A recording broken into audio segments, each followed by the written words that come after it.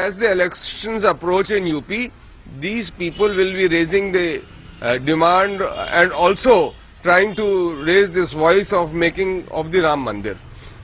But let me remind them that this whole issue does not hold any water any longer, because they have been raising this issue time and again just before the elections. As the elections come closer, they start raising this issue.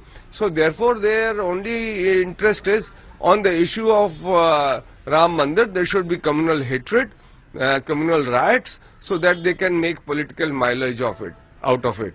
They have made enough political mileage in the past. Now people of the country, and particularly that of UP, understand their designs, and therefore they will be routed in the polls in Uttar Pradesh.